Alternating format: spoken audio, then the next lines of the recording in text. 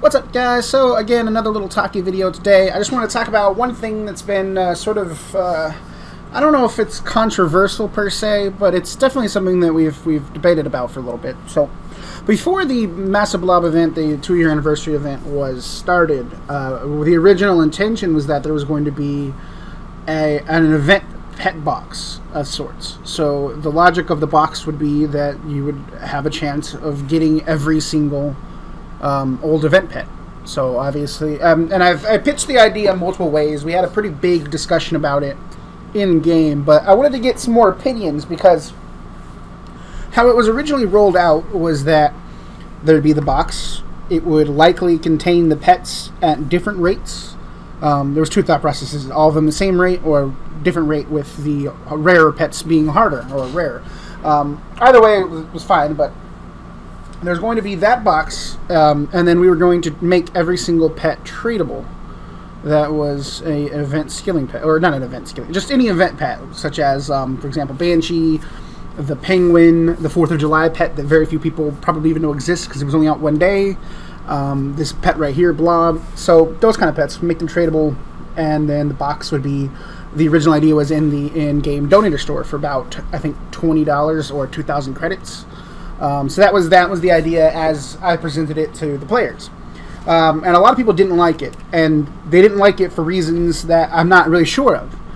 Because I thought the original idea behind it was that they didn't want, or the reason you guys didn't like it was that you didn't want the pets to be in-game. You didn't want them to be devalued. For example, the first event pet ever, the Shaka Han, I don't have, even though I was there for the event. Like, I just didn't get it. So, you know, that's a really rare one. That's not one a lot of people have. So I can understand that if you have one, or you just like the idea of really rare pets, that would devalue the hell out of it. So that was my understanding of what that's what I thought you guys didn't like about the idea. But the more people talked about it, there was a lot of different opinions. People, it seemed like the main two were they didn't want it to be donator related, which I understand. The only reason I wasn't trying to like be greedy and pay to win or anything. The logic was just to make it rare.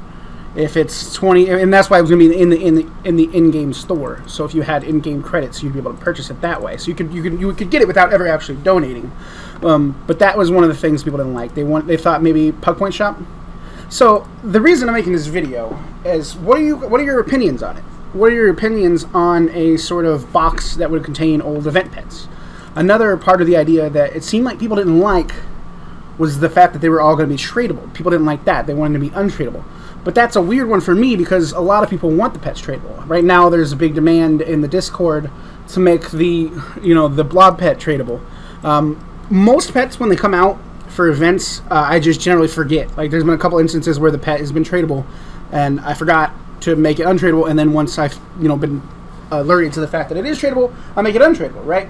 So some pets have been tradable before, but they've all been basically reverted back. And this one, I didn't forget, so obviously it was never tradable at any point. Yeah, I really have nothing to say for this video because, like I said, my opinions were based on what I thought, were your guys' opinions, but then I was wrong. You proved me wrong. So there's a few things I want to talk about, and I know most people probably either won't watch this video or won't care enough to reply. That's fine. But for the people who do care, do have an opinion on the subject, please give me your comments below. I'm not going to make a straw poll or anything. Just comment if you have an opinion. If you don't really give a shit, then I don't know why you're watching this video anymore, because that's all this video is going to be about. But yeah, so there's a couple things I want your opinions on, and just give me sort of an overview of whatever you want to type, comments below, and I will hear your voice. So the first question is is this even something you want?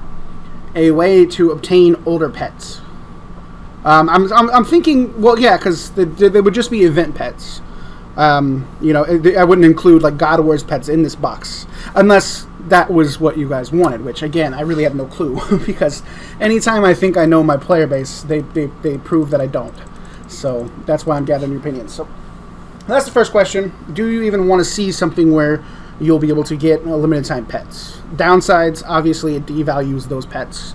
Upsides, at any point in the game, you could, I don't want to say any point because it was pitched to be only out during events, but it's really up to you guys. Like, it doesn't matter. You could get one of those older pets. Somebody right now could just get lucky. I don't know, either purchase the box through Donator Store, or if you guys don't like that idea, the in-game Pug Point Shop, which is kind of like a loyalty point system, so that kind of works. So then you purchase the box from the Pug Point Shop, open it up, you get the rarest pet in game, the Shaka Han, or whatever. So I can see the benefits for both. I think it's one of those ones where there's a lot of people talking about it, so I definitely want to make this video to get your final opinions. And if it is 50-50, then we'll just do whatever. But so the second thing I want you to figure out is, how do you get it? Are we doing Pug Point Shop? Are we doing Donator Store? Either in-game to make it accessible to everyone, or online to make it even more rare.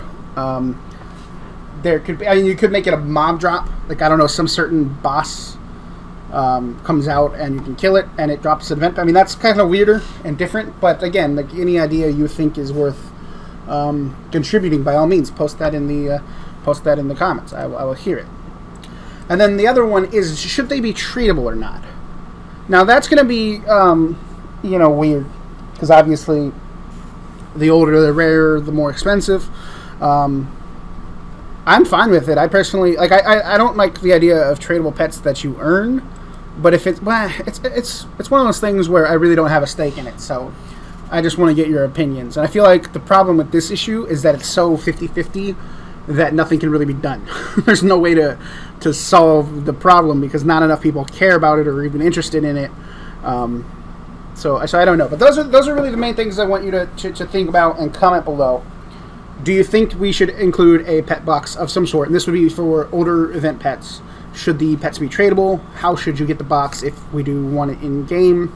Let me know your thoughts on that. Maybe just for while the event is out, that specific pet is tradable, and then once the event ends, it's untradable. That still really wouldn't help people from the past, but you know, I'm really open to your guys' opinions.